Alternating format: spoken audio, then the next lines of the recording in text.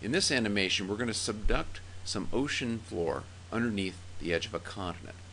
And as that happens, as you know, you get an ocean trench, but at a certain depth, about 80 miles down in the Earth, the subduction of the plate triggers melting of the mantle, and that magma rises, and a whole series of volcanoes begins to pop up along the edge of the continent parallel to the trench. We call this a continental volcanic arc.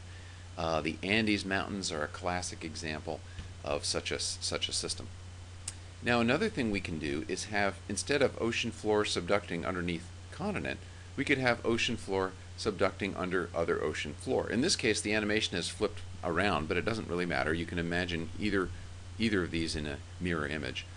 Same process. We're going to subduct the ocean floor underneath this other ocean floor. We're going to generate magma. The magma is going to rise, and a whole series of volcanic islands is going to pop up in the ocean parallel to the trench. You see how it's very similar to the continental situation.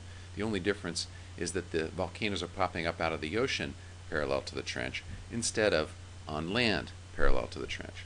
Okay, so an example of this would be the Aleutian Islands, say, or the Philippines, or the Marianas Islands in the Pacific. These are all what we call volcanic island arcs. Volcanic island arcs.